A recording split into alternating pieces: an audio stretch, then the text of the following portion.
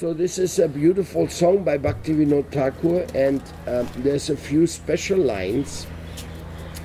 In your own household, he's referring to Krishna's household, no? He's serving Radha and Krishna. So say, I do this service not to get remuneration. This one line makes devotion or not devotion. Everybody in the world searches for remuneration.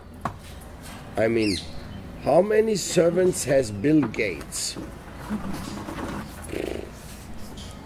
Thousands and thousands and thousands. One man has thousands of servants. You may think, well, maybe he's Krishna. Well, now let's ask, how many devotees has Bill Gates? Huh? How many people do things for him without remuneration? Well, maybe his wife. Maybe. Most likely not even she. Huh? Anyway, that's another story, no? The husband and wife story. The attempt of finding a substitute of Krishna, no? That's what this is in the material world. Every man wants to have a woman, and that this woman should substitute Krishna. Or he wants to substitute Krishna. That's actually more common. You want to be Krishna, or you want to have a Radha? Or you want to be Radha? Want to be Radha? This is not very popular. Because you only want to be Radha if you really love somebody. Radha really loves Krishna. So much she loves him that she's his 100%. Unconditionally. Chaitanya Mahaprabhu, Shikshastakam. You know that. You may trample me upon me, you may break my heart, make me feel broken-hearted by not being present before me. You are always my Lord unconditionally. Well, that's Radha. So who wants to be Radha for some silly man?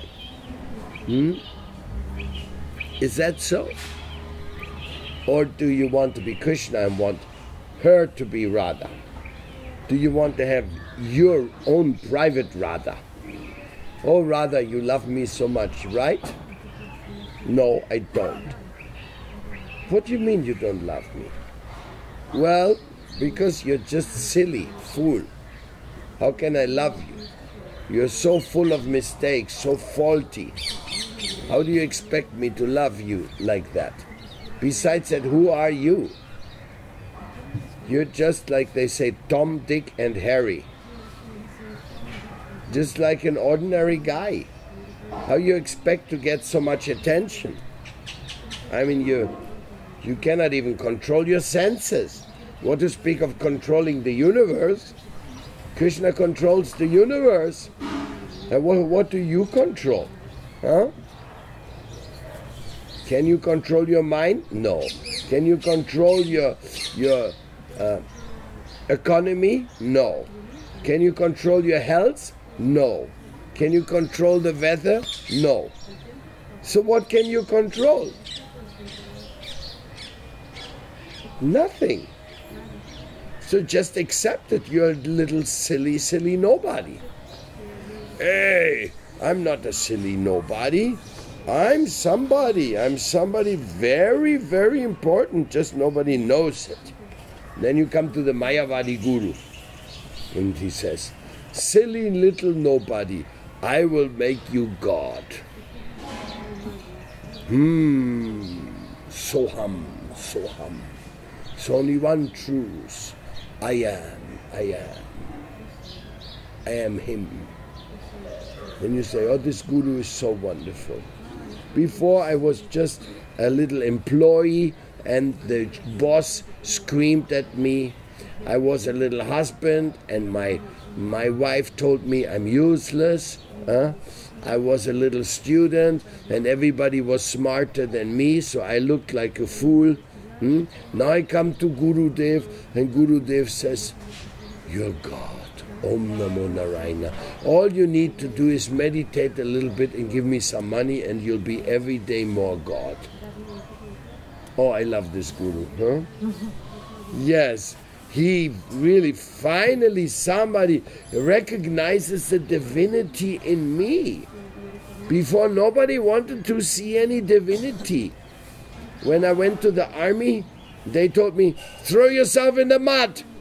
No, no, then go to jail. No, no, who you think you are? You're a soldier. A soldier obeys or is chastised. Isn't it? If you want to argue in the police with the superior policeman, what will happen with you? Immediately you get knocked or locked up. In this institution, we need discipline. And whether you're here voluntary or not voluntary, here's discipline. Yes. So everybody was treating you like you're some kind of a useless idiot. Your opinion was never asked. Nobody asked for your opinion, right? In school, when you want to say something, the teacher says, shut up. Huh? In the military, you better don't even open the mouth. Huh? In your job, you want to argue with the boss? You're out of a job right there. So I didn't pay you for arguing with me. You know, I pay you 10,000 rupee every month. You're my slave. You do everything I say. Or you be out there in the street with all the rickshaw drivers who have to pedal a rickshaw like mad just to get 2,000 rupees a month to feed the children. That's the material world, my dear little want-to-be Krishna. You little want-to-be Krishna and looking for your Radha, huh? This is what's going on in this material world. Selfless devotion in this material world. Somebody loving you so much that they want to simply do what you like. Yeah, you're in a good dream, in a good illusion. But you think, but surely my wife, she must feel like this. She must feel, now I'm married to this handsome jewel of God's creation. He is my husband. I'm religiously married to him. And my only pleasure is his pleasure. Do you find wife like this today in India? Huh? Maybe 100 years ago. Maybe they were like this, trained up by their mothers, no? Don't argue with the man. Men are dangerous species, don't argue with them. The Bhagavatam says, for a woman, it is good to manage the man without giving opposition.